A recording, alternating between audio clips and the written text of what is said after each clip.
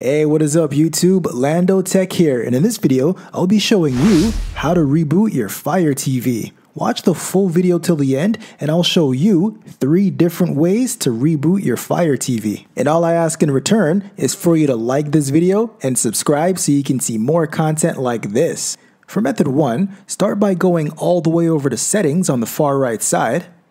Go down to My Fire TV, then scroll down and select Restart. Even though method 1 is quick, method 2 is a lot faster. For the second method, simply press and hold the play button and the select button on the remote for 10 seconds. This will reboot your Fire TV.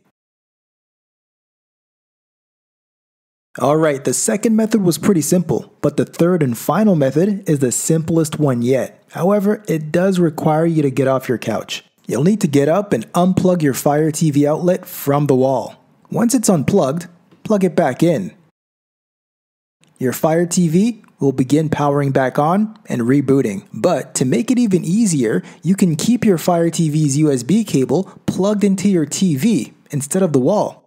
This way, when you press the power button to turn off your TV, your Fire Stick will also turn off, and powering on your TV will restart your Fire Stick. If you want to learn another cool Fire TV trick, watch this video right here.